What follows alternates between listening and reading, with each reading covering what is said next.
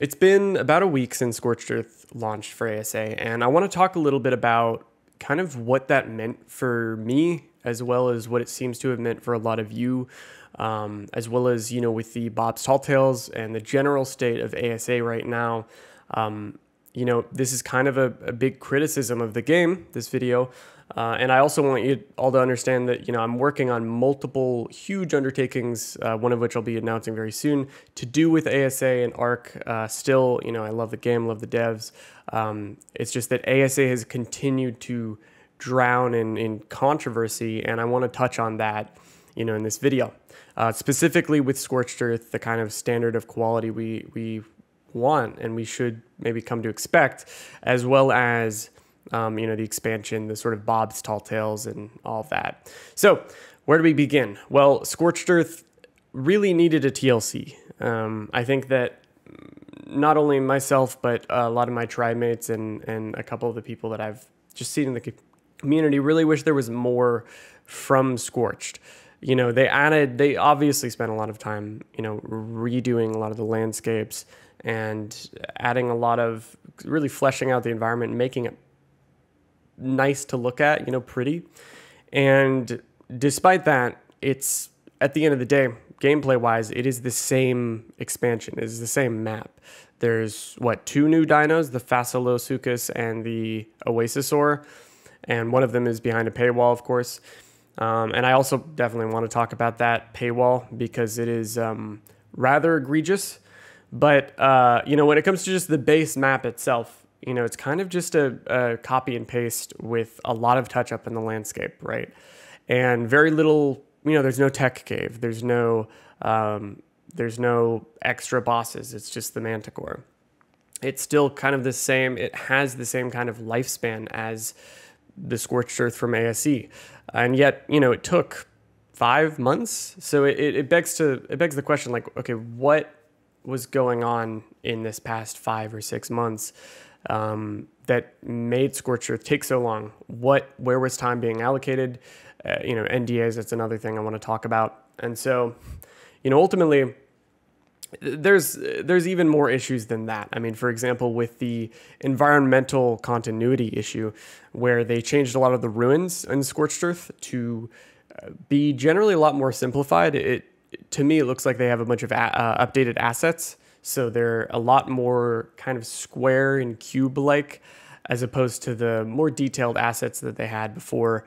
And it's made me really wonder, like, what happened along the way that made it to where, in some ways, Scorched Earth is better in ASA than it was in ASE, but in other ways, it's drowned out and kind of oversimplified, and its history has almost been kind of tarnished a little bit.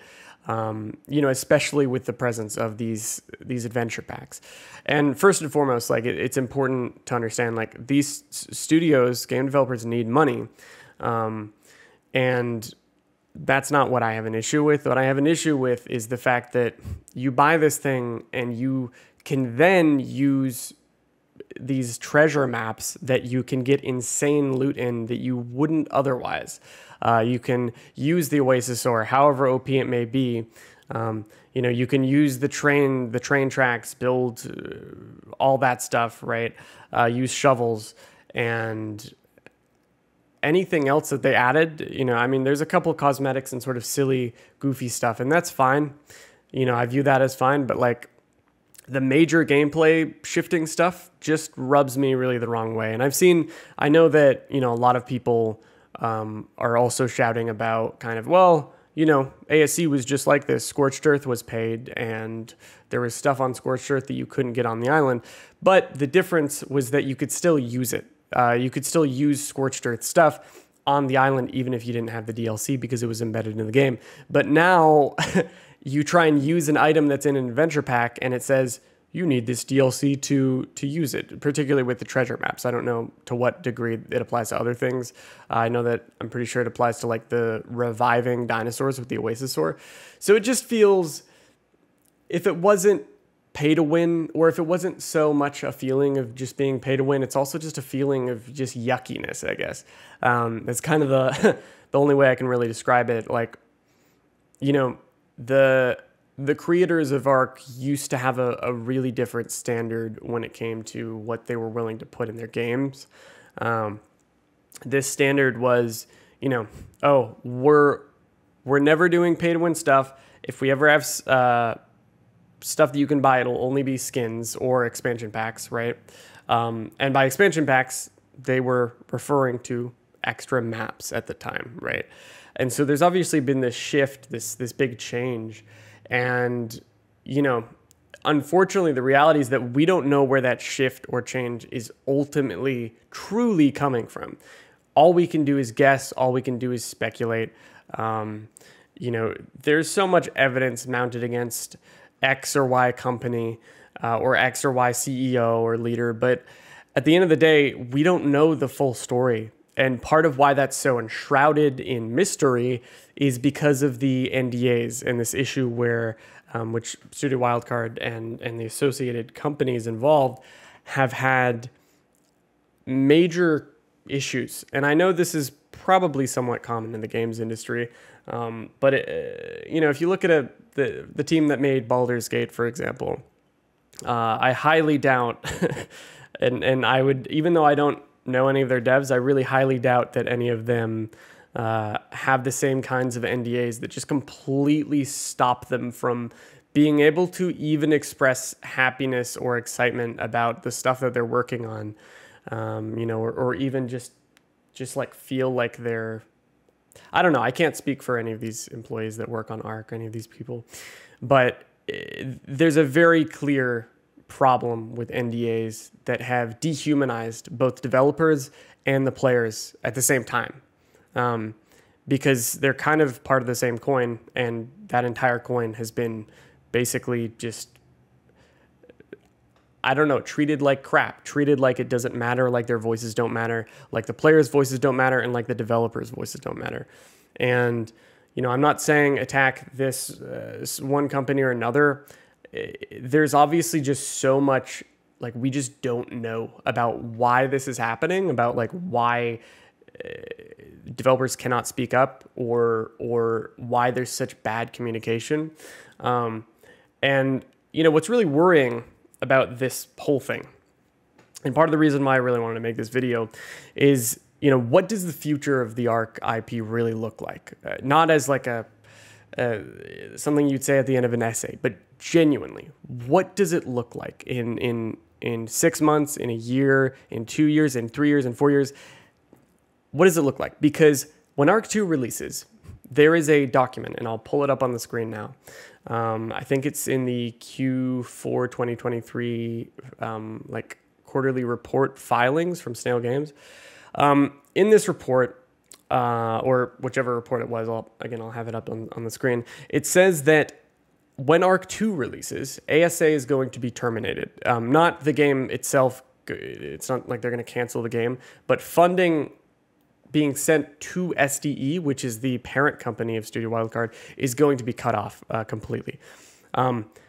What does this mean, right? I mean, let me know in the comments if you guys have any ideas or understanding of what it would mean if a parent of a parent company is cutting off entire funding to the child company beneath them.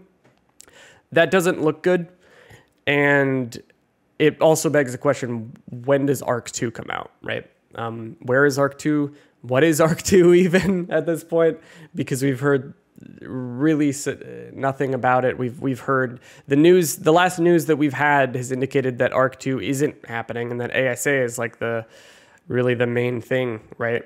And that ASA is the future of the franchise. But if ASA is the future of the franchise, as you know, has been indicated in last year's Extra Life, then why is the funding being cut off when ARK 2 releases?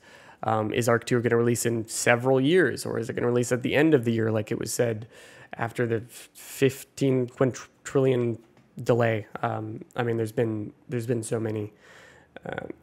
What will be the fate of creators, right? You know, for creators like myself, I certainly depend on popularity of ARK to a degree, but I've also been branching out a lot and trying a bunch of new games, and you know, ultimately my fate doesn't really, you know, it shouldn't really matter that much to you guys. You know, you're here to consume content and to play games and stuff. And that's exactly what I want to be creating for, basically. But, you know, other creators, like what will be the fate of creators who focus solely on ARK? That's what I'm wondering about. And yeah, it's I don't know. I guess there's just a lot on my mind, and I know that this is a topic that's talked about all the time. It's just like when you see a document that says ASA's funding is just going to be cut off when ARK 2 comes out, like, how do you respond to that? I don't know. I mean, yeah, it's just kind of baffling. On top of everything else, you know, the kind of the Bob's adventure, the Bob's Tall Tales that just kind of spit on the, like, yeah, I get it. They're, you know, they're trying to, I can appreciate some of the content that they add. It's, you know, cause it's fun. It's silly. It's goofy. But the fact that they are truly pay to win is like, I mean, it's essentially equivalent to what was, Studio Wildcard almost completely quit. There were employees that were like threatening to leave. I think, leaders that were threatening to leave if Snail Games didn't back off when they threatened to put a mech drill in the game that you had to fund, or that you had to like fuel with real money or something. There's a tweet about it. I have it in a report I made like a year ago, I think. But it's just like baffling that was something that they almost quit over, and now basically the equivalent of that has been put, like kind of a light, soft version of that has been put in the game, in Scorched Earth.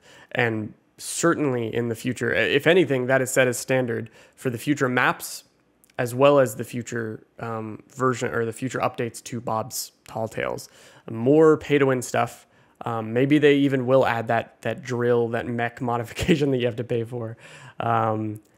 It's just kind of ridiculous. And when you combine that with the fact that the maps themselves are not seeming to add a whole lot new to really flesh them out and to address criticisms that players had, you know, beyond, you know, Scorched Earth got its ending, it got its ascension, but it's still so lackluster compared to Aberration, for example, or The Island. And so it feels like it's kind of just, it was promised to get some love and then it didn't. And so what does that mean for the rest of the maps, right? And yeah, I mean, that's pretty much everything I wanted to go over. Let me know in the comments if you guys, just what you think about all of this, and the funding getting cut off, and the lack of communication, which then moves to better communication, but then cuts off all you know, all of a sudden, like it's very sporadic. Yeah, just let me know in the comments what you think, and otherwise I'll talk to you later. Bye, everyone.